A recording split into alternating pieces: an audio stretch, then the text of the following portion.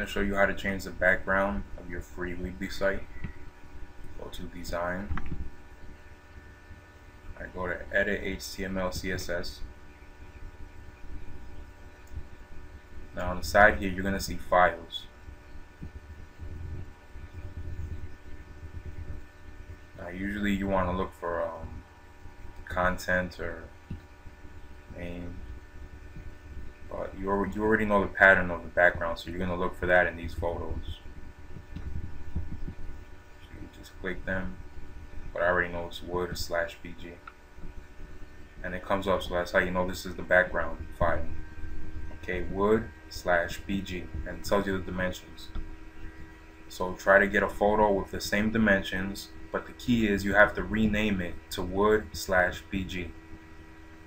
Now this .jpg just means it's a JPEG file. You're not going to put that, or it's not going to show up when you enter it. It's just wood-BG. That. Okay.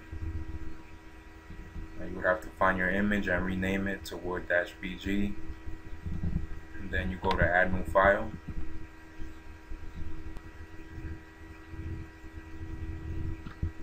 See wood/BG, and it's already a JPEG file. Open.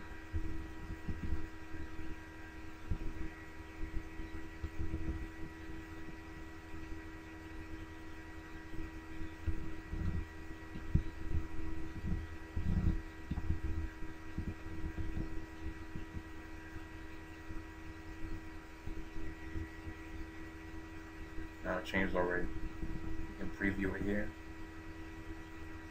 There it is, same site, new background. Now, some themes do not have a picture for the background like this wooden theme has. Some of them use colors, so you're not going to be able to insert an image.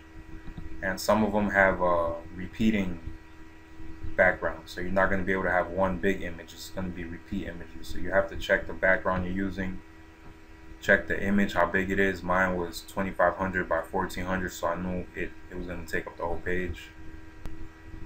If you like it, save it, and then you have to rename it. That's it.